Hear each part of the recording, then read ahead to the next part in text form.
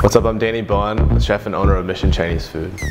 Why is CALA important? I don't think people understand the amount of work that goes into creating, and CALA helps people create. It broadens people's capability to do things that, I mean, to me, quite honestly, I never thought would be possible.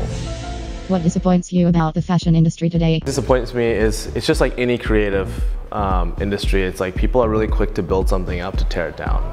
I think hype is like a really difficult thing. It's all about like how hot something is, and then people like eat it up, and then they spit it out as quickly as they, you know, as they eat it up.